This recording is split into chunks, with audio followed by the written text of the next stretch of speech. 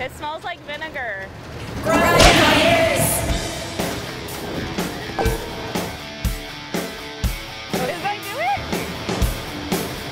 Hey guys, it's Hannah. We are here in Ybor City and we're about to clean grease out of our city sewers.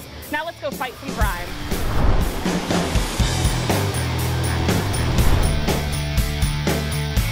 All right, Anthony, so what is this truck? What is this? What are we doing? We're gonna shoot the jet down one line. Okay. To clean out any grease, debris, and as we pull back and we get close, we'll turn the back on. And it's just gonna suck it up. Wow. So this is only 14 days worth of grease right here. Right. That's... Then if we don't come, it get be worse. Ooh, look at it, it's like bubble. See it? Right. And why is it important that we get rid of the grease every 14 days? Because if we don't, if it bike up into the restaurant, the city could be liable. Gross.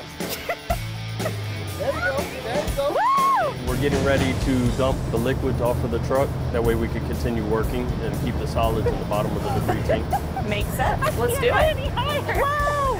It's happening! I've been doing this for maybe like 7, 8 years. It's a long time. I've been with wastewater for 18 years. Somebody got to do it. You're right. Somebody has to do it. Yeah.